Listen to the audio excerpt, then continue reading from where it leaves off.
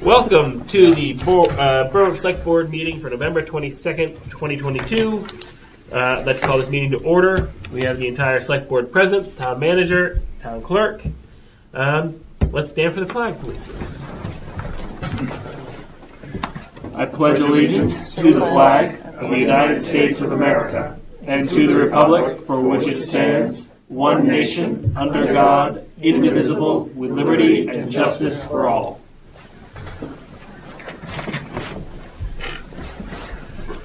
First, we have the approval of our meeting minutes from November 15th, 2022. Make a motion that we approve the minutes as presented. I'll accept. Second it. Any further discussion? All those in favor? One abstain. Yes.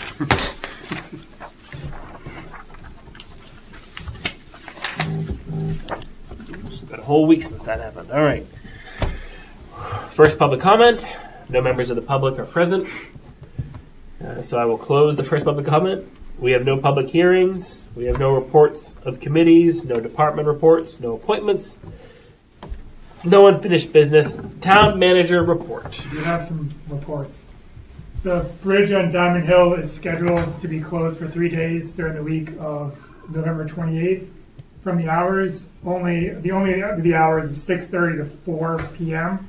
So it'll be closed during that time. It'll be open outside of those times. So again, it's for 3 days during that week. Several detour signs will be placed to give advance notice to the drivers on our roads. This is approaching Old Sanford, in Little River Road, approaching Diamond Hill. So it'll say detour ahead. There's like 12 or 13 signs that will be placed. Is that the job that Scott's going to do? That is yes. Yep. The detour will utilize Old Sanford Road, Cranberry Meadow, Little River Road. And at the end of this project, the posted limit at the end of the project will go from 5 tons to 20 tons. Tomorrow, a 20,000 gallon frac tank will be delivered to the town hall, and they'll be parked in one of the couple parking spaces up front here. So, starting Monday, water will be pumped into that tank, and then from the tank will go to the sewer district. So once the water is completely removed from our ice skating rink, then they'll be able to start work. They'll be able to move forward. The board approved $20,000 for contingency for the project. That's about the expected budget when it comes to the frac tank delivery, removing the water, taking it to the sewer plant. We're pretty close, and we've been in talks with DEP to cover a portion of the project. I don't know the exact amount yet. I think it'll be enough to help keep us on budget. Are there any questions on those two? So that'll be done by next Friday. I believe so. I believe once they get the water out there, they'll be ready to put the tank in. Put the tank in. Yeah. The trick, I guess, the thing that could delay it, one thing that they mentioned is just they're not sure once they start removing the water how much the recharge is. If they start taking water out, how much water is something that comes back. Infiltration. Well, they just keep pumping that into the frac tank while they're putting the new tank in. Right. That's all they'll do. Yep. I mean, 20,000. You said 20,000 gallons, right? Quite a bit of water. That's a lot more water than is out there. Right. Yeah. And we could see it today. It was like noticeably lower than it was. But Yeah. Gonna rain a couple times. I just want to recognize Sharon Kelly and the Berwick for a Lifetime committee.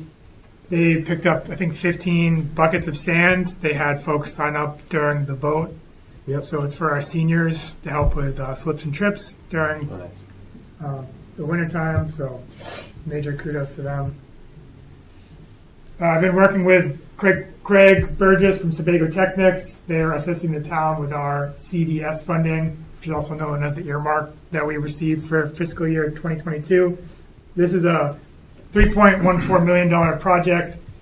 The improvements that will be designed and constructed are based off of the Mullen and McBroom traffic study. And these are primarily the two signalized intersections and the streets and crossings, sidewalks, streetscaping. Everything will be put underground also at the same time? Yep, that's the plan. That's the plan. So CMP just got back to us this week, actually, with an underground plan, and we're meeting with Great Falls Construction and CMP next week to coordinate everything, Excellent. to make sure the aesthetics are where we want them, and to make sure that When does it go out to bid? it's too early, but still in that preliminary planning coordination phase. But it'll be next year, 2023? We'll see for 2023 what's on the docket is you will see the underground pipe crossing Sawmill Hill and mostly just Sawmill Hill behind Gateway Gas' second lot there. That'll be 2023. I'm not sure what will be done for 2023 for utilities. That might be more of 2024. 2023, 2024. The CAX project, the alignment of School Street and Sawmill Hill, that will be 2024. Trying to think. And then the Outfall 7 projects, probably 2024, 2025. And just last thing I have is there's some typos that both the Teamsters and the town found in the contract, so we're making sure we get that finalized, and I'm hoping to have that ready to go for our next meeting. That completes my report. Any questions for James? I just want to bring something up. Is it now as good a time is the Christmas parade? When is it?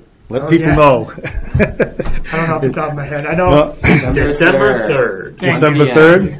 Yes. And, It's like, yeah, it's like starts at 1 or 1:30 or yeah, 1.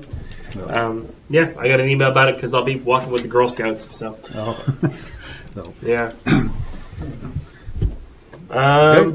Terrific. Select board communications. We just have one. It's from Comcast regarding increases to their prices. It appears most of the prices are increasing by $1, $2, $3. Nothing ridiculous. They're normal prices. But yeah, that's what we got here, and those start December 20th, 2022. The approval of the accounts payable and payroll warrants. We have the payroll warrant number 33 for November 22nd, 2022 in the amount of $70,934.05. And we have a accounts payable warrant number 35 from November 22nd, 2022 in the amount of $152,480.23. I make a motion that we pay our bills. I'll second that. Any further discussion? All those in favor? Terrific. New business. The approval of the union contract for the Maine Association of Police. So we negotiated with MAP, the police union. There's a handful of changes that have been shared with the board. This contract, it's my signature on it, so I'll just be looking for approval of the contracts, and that's contracts plural because it's 2. Approval of the contract and authorization to sign it.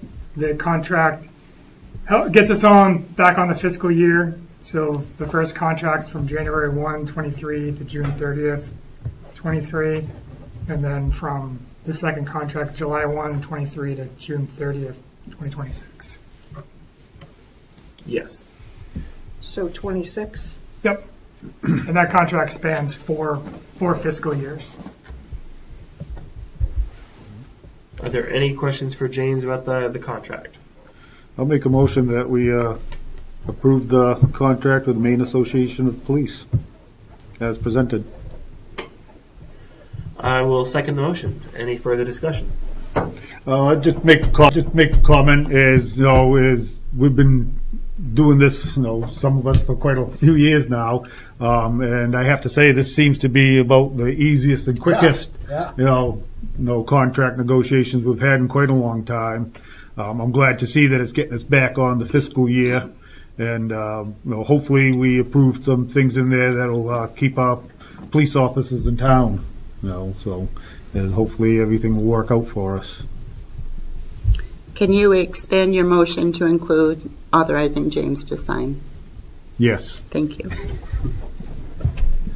Motion is expanded. My second is also expanded.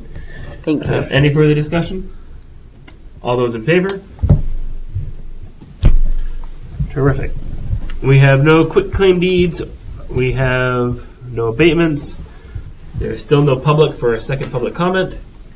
We do have an executive session for discussion of personnel. We will not be making any decisions, so we'll leave and we won't be coming back. Is there any other business or non-agenda items? Holiday Parade, December 3rd. Be there. It's going to be a lot of fun. They usually are. It'll be fun. All right. I'll make a motion that we go into executive session under Title I, subsection 405-6A. Second. All those in favor? All right. Beautiful. Beautiful. We could be out of here by